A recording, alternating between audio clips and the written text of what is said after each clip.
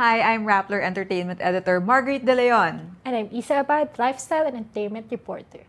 And welcome to the latest episode of Stand By Me, Rappler's talk show on all things fandom. And today, we have special guests, Chelsea Guieb and Lele Suizo from Swifties Philippines. Hello. Hello. Thank you so much for having us here. Thank you so much for being here. Sige, so let's get right into it. Kinabahan agad. Okay, go lang. Sige, let's set the tone muna. So in 2022, Taylor Swift was the most streamed artist in the Philippines. Tapos siya din yung first artist in Philippine history to simultaneously occupy every spot in the top 13 of Billboard Philippines' top songs chart. Coincidentally 13, which is her favorite number, right? Yeah, diba? Alam ko yun. So, first off, why? What is her appeal? Like, why is she such a popular musician here in the Philippines? I think kasi there is a specific Taylor Swift song for every situation in our lives. That's why, kumbaga, kahit hindi talaga totally Taylor Swift fan yung tao, meron kasing specific song na makaka-relate siya. So, every situation, every emotion na pinagdadaanan ng tao, there is a go-to Taylor Swift song. That's why it's not really surprising na nagtotop siya on every chart. Hindi lang dito sa Philippines, but worldwide. Yeah, I believe the same thing as well. And everyone here in the Philippines, kahit hindi admittedly open na Swiftie sila, everyone is a Swiftie na secretly. Ganun yung feeling ko kasi part na din si Taylor Swift ng life since tagal niya na sa industry eh. Yeah, that's true. And you hear it, yung mga songs niya in the radio every time. So parang kahit hindi ka Swiftie talaga, you know who is Taylor Swift. And nakaka-curious naman talaga what is the songs na nire-release niya always. So, yun, I think part na rin ng pop culture that people would listen to the new album or the new songs that nirelease ni Taylor. Gets. Like, ako, I'm not particularly, like, I don't know all of her albums, but I do like some of her songs. And I think that applies nga to a lot of people. Exactly. Like, talaga nung high school, gusto ko matuto mag-gitara because of like, yung teardrops on my guitar. Like, feel ko siya. So, both of you are admittedly like fans of Taylor. Yeah. Tapos, I'm just curious na, did you guys meet each other through the Swifties Philippines? And how was the group formed? And what was its goal? Actually, me and Lele are friends na, online friends lang kami. Yeah. We only meet during the pandemic. Oh. Tapos, nag-start lang din kami na, parehas kami nagko-collect ng Taylor Swift albums, ganon. And then, one Christmas, I think that was 2020. Parang separate kami, nag-giveaway kami through Twitter and Facebook. And then parang naging close kami from that. Tapos sabi namin, uy, next year gawin natin to together na tayo para mas marami tayong mapamigay, mas masaya siya, ganon. Tapos parang that was the start nung tinatawag naming Swift Mass. Parang, every year ginagawa namin siya parang Taylor Swift Christmas. Tapos, yun nga, 2020 separate pa kami. Tapos 2021, may na-meet din kaming other friends pa na they are willing na mag-giveaway din, magpa-contest. Yep. Tapos nagkaroon kami ng online event since pandemic pa siya. Online event muna. Tapos it was me and my other, I think 3 other friends or 4. Tapos nagkaroon lang kami ng online program. Tapos may mga online attendees din. May contest like song cover contest, costume contest, ganun siya. Nag-giveaway lang kami. Tapos parang the following year, sabi namin, nung medyo nag-lift yung lockdown, yung restriction, sabi namin, parang what if, possible kaya na magkaroon din tayo ng physical gathering naman, kahit once. Tapos that was the start na nagkaroon kami ng parang motivation na gusto namin magkaroon naman ng physical gathering. Event. Tapos doon. And nakakatawa lang kasi we formed it, chika-chika lang kami via Messenger. And then sabi ko, jokingly, MOA tayo, rent natin MOA. And then sabi, ang taas ng pangarap natin. Kasi, like, MOA agad, wala naman kaming name. As in, we're just individual kami. So, but luckily, magtsatsaga talaga kami mag-reach out to any establishment, mga malls, ganyan. And then, they can provide by that time na parang, ay girl, mahirap pala kasi we have to provide this. So, medyo ano na kami doon. Ay, ano muna tayo? Back out muna, virtual. And then that was the time that MOA reached out to Chelsea para mag-ano, hi, maybe you are interested to do a parang sabi nila, are you still looking for a So, venue? sila yung nag-reach out sa inyo? Kasi po talaga, no, nag-walk through talaga ako sa admin offices ng malls. Nagpapasok ako ng proposals. Ang galing. Okay. Tapos kaso ang sabi parang they can only give us the place but we should provide the other stuff like sounds and etc. Pero considering nga po na we don't really have a specific fund for this, mahirap siya. Tapos parang nagpa-survey lang din ako online nun, parang para magkaroon kami ng numerical basis na in demand siya, kailangan gawin natin siya. Who are willing to go. I think nakita siya ng isa sa mga marketing officer ng Mall of Asia SM Mall of Asia. Tapos from that, minessage na ako na parang gusto niyo pa bang mag-host? Naglahanap pa ba kayo ng venue? And sobrang perfect ng timing kasi that was around the release of Midnights. Yeah. So, instead of just having a normal gathering, we decided na gawin siyang album release for Midnights and we called it Midnights Mayhem in Mall of Asia. Ang galing. Our very first fan gathering event. And then that's the time na din that we decided, me and Chelsea, sabi ko, Chelsea, you know what? This will continue. Kasi it will not be the first time that we will be having an event. And I'm looking into it na parang successful yung magiging mangyayari sa mga physical event naman. So sabi, why not we form a official page na fandom. And then we think, ano bang magandang page na pangalan that we have to carry na alam nung personally, Philippines yan. And then, for Taylor Swift talaga yan, na recognizable. So, we have decided the Swifties Philippines page. And by that time then, luckily, UMG, the Universal Group, UMusic reach us through our friend Kirk, who is actually the head naman for Katy Perry, I think. Tapos parang inintroduce niya kami there. Kasi actually before, we have an existing parang mother fandom, fan-based group, which is Taylor Swift Philippines. So I think, I tried to reach out to them na parang, pwede ba natin siyang buhayin? But I think medyo due to adulting na din siguro, change din yung priorities ng mga existing admins nun. And then, we just decided na since medyo lilo sila, maybe we can take over for the meantime. Okay. So, what does it mean to be partnered with UMG? Like, are there any particular benefits or ano? Sometimes, like, for example, they also had their official album listening party and podium.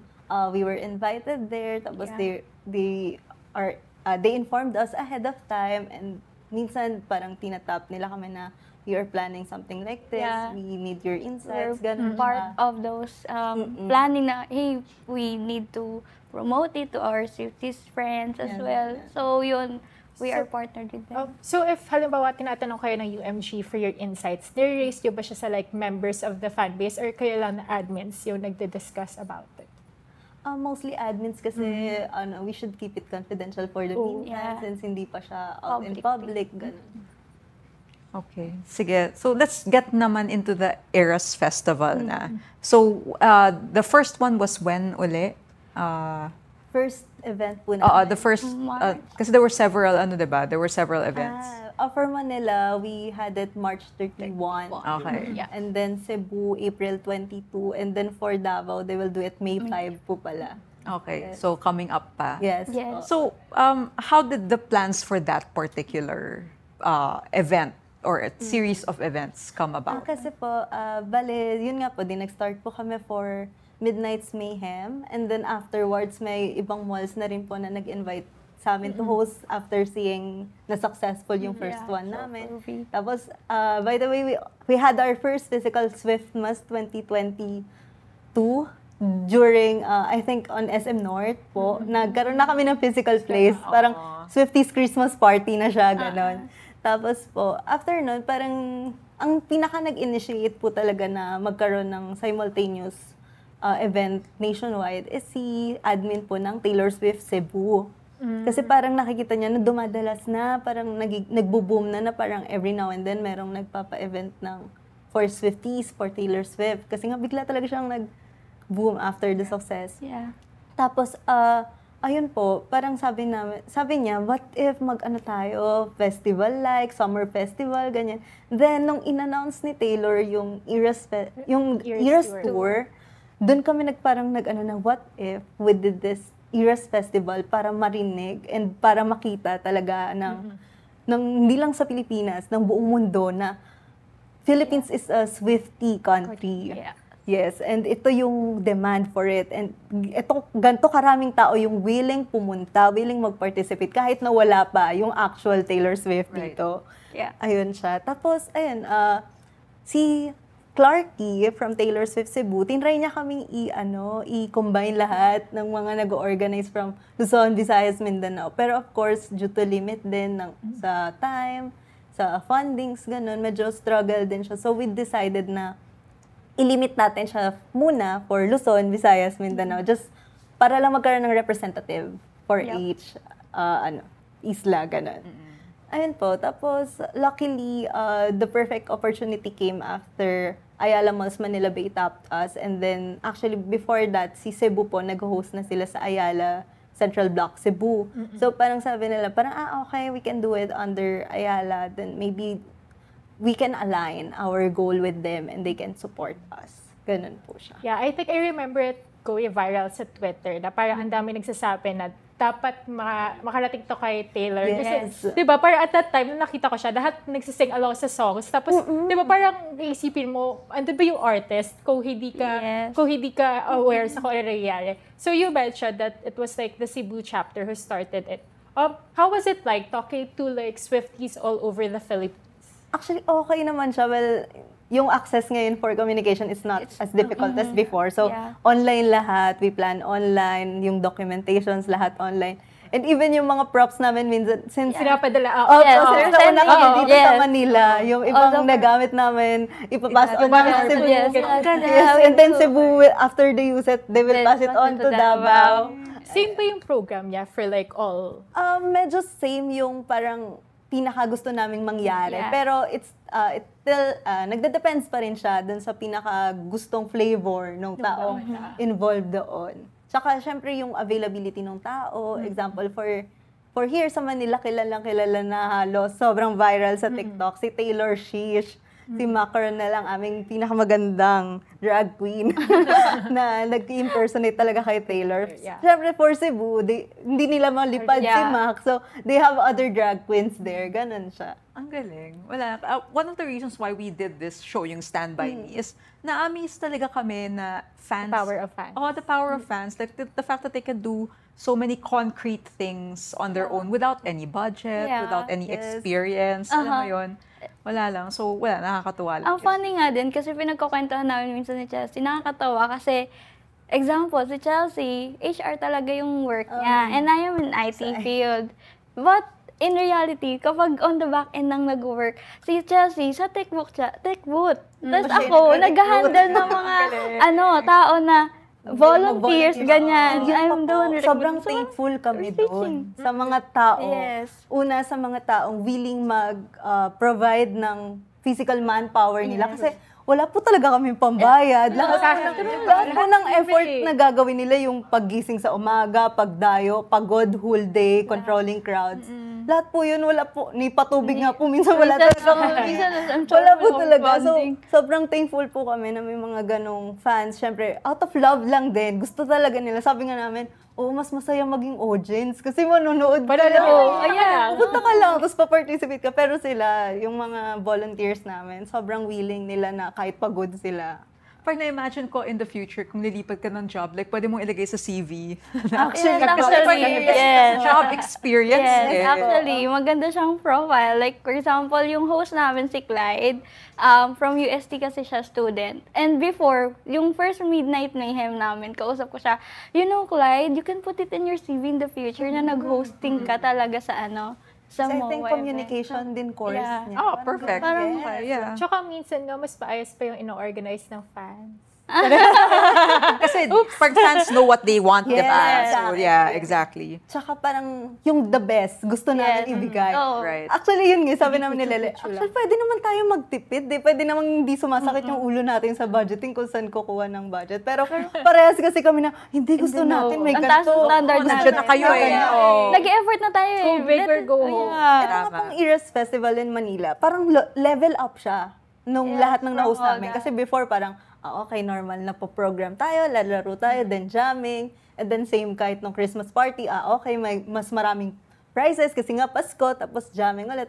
Pero for this one, yung Eras Festival, talagang we want to make it as festive as possible. Yeah. As in, as festive, na parang may booths, may activities kahit na hindi pa nagsa-start yung program. Yeah. Tapos yung mga booths din na gano'n, parang iniisip namin, sana kaya natin siya gawing free kasi para mas open to all, Yes, ganyan. yes. So, yung mga ganong fundings, minsan po, from our own. No. Then, meron din mga Swifties na, ano sila, galante naman sila. Mga friends din namin na pagka tinatap namin na, uy, baka gusto mo na mag-pinch-pinch, ganyan. Bumabait naman sila, bumabait sila. Yeah. Tapos, ayun, sobrang mabait din. Yun nga, parang everyone, out of love lang talaga siya. Yeah. And passion talaga siya Oo. for us. Sige, so moving on from the Eras Festival, we're gonna have to ask a few questions about parang your fandom about Taylor Swift. So, yung hot topic ngayon is, unfortunately, the fact na she broke up with Joe Alwyn. They were together for... Allegedly.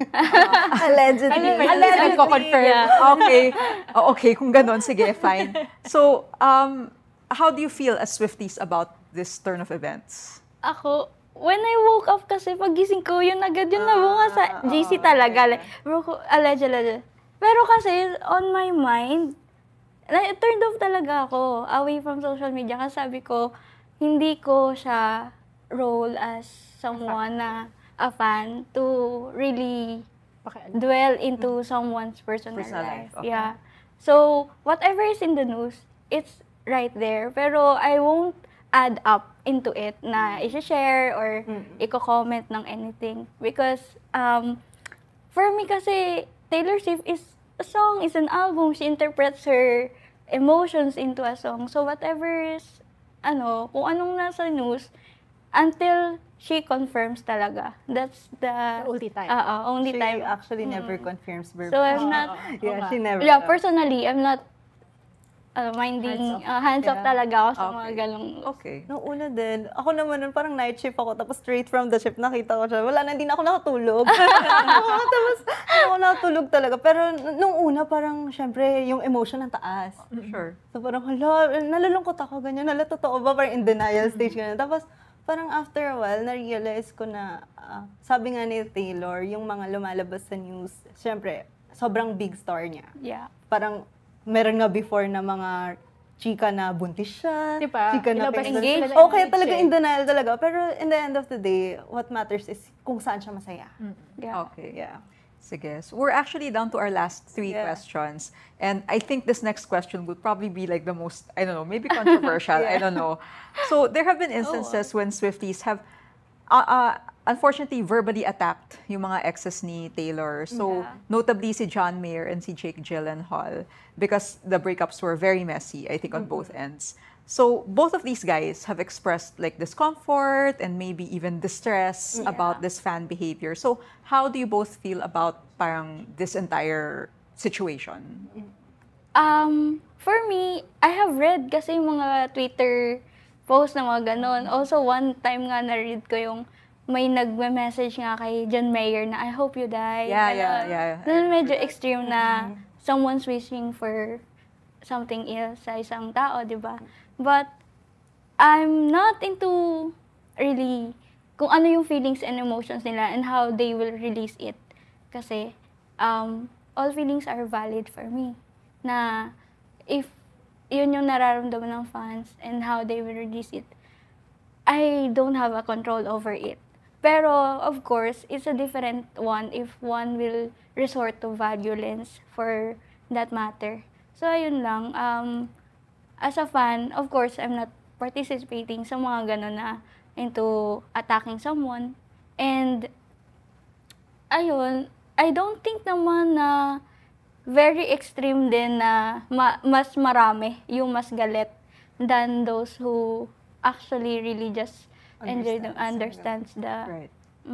So, meron lang talagang mga extremes. Parang dahil maingay sila, syempre yun yung nagva-viral. They were the one.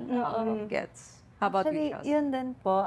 Yun nga, everyone's feelings is valid naman. So, it depends on how they cope up with the situation. Although, syempre, discourage natin yung violence within the fandom. Pero, yung mga ganun, minsan naisip ko kasi, part din siya dahil personality kasi sila. Kaya parang for those other exes compared to other people na naging ex ng someone else, ng ibang celebrity, kaya din sobrang iba yung ingay kasi pareho silang public figure. Yeah, so medyo may ano din yun, factor din siya. Pero again, hindi natin siya tinotolerate na ganun yung pag-handle na mag-sort to violence or some kind of thing. Actually, si Taylor din nagsasabi pag ganyan. Parang, hindi niya verbally straightforward sinasabi, pero parang medrong ganong essence na parang sinasabi niya na, okay ako guys, kalma na tayo. Parang ganun yung thought na ganun. Hindi ko lang ma-exact. Siyempre, walang verbatim na alam. Pero ganun yung feels. Parang ina-assure niya yung fans. Yes, ganun. So, ayun, from mounting events like these fan wars, what's the most important thing that you learned as someone that's a part of a huge fandom? Ang funny kasi, we were also attacked nung first Midnight Mayhem na sabi, What happened? don't go sa event kasi mga Adele stans yan. Meron kami Adele stans? No, Donate nothing. sa kahit ano art. No offense those to Adele. We fan love na Adele. talaga ni Adele. Pero love Adele. Pero what But happened? sabi, sinisiraan si Taylor Swift. They were trying to sabotage Taylor Swift's album Midnight release kasi yung stream daw bababa. Kasi nasa in one place daw Kasi kami. sabay din Yes, yung sabay-sabay. Instead Yes. daw na Yes, and Instead then, daw na, kumbaga, instead daw na individually nag-i-stream through phones or laptop or other devices. Isang Nasa isang collective. place daw kami. So, kung meron daw kaming attendees like 3,000 people, sayang daw 3,000 streams na daw ata yun. Parang ganun yung thought. Tapos parang that time, meron lang mga clash within fanbase. So, parang ina-accuse nila kami na we are from other fandoms trying to organize something to sabotage. yeah. Okay. So, that's the extreme part na na-experience namin yung fan wars talaga. Like, how come na-realize na Adele and Taylor are friends. We love, and I listen to Adele and Taylor at the same Why time. would you mount such a huge event? Yeah. Para lang Exactly. dahil sa hater And ka? then, effort namin, no? Effort ka naman. Own money, time. And then- Wala kami tulog. Tapos, And what's funny with that is we're working on it for like a lot of time. 2 weeks, 3 weeks, something. sobrang And rush po pala. pagod lahat kami. And then we're looking forward kasi first event namin, we are excited. And so pag-drop namin, bombarded kami with those Ang dami fake news. fake all news. over siya talaga. Parang oh no, how do we Noong una affected control? kami. Tapos hanggang sabi natin, hayaan mo na sila. Di kung pupunta sila. Kung hindi. Yeah. And we're very, very lucky then to have those Swifties community that knows me and Chelsea personally, and they will defend for us. Like, no, they've been doing Swift Mass since 2020 na virtual, na legit yung mga ganon. So somehow, parang fortunate pa kami with Nakaka-touch naman how din. we are They got your back. Yeah, they're defending us. Kasi kami, quiet lang kami that time. Kasi Like, sabi- we don't know how to defend na, Tapos sila yung nagvo-voice out for us. Yes.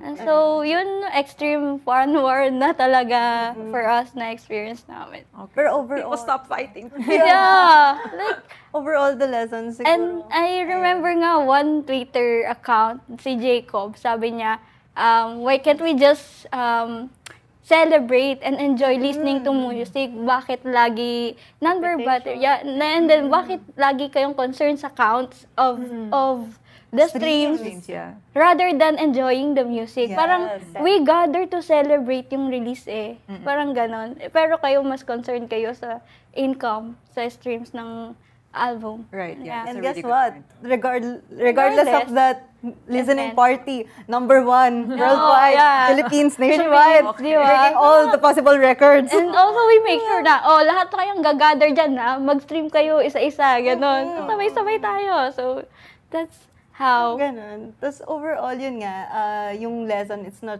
just yung mga natutunan lang namin kung paano mag-organize. Kasi yun din parang skill-wise, yun yung mga natutunan. Pero personally, yun siya na meron kang ganitong friendship within the fan base.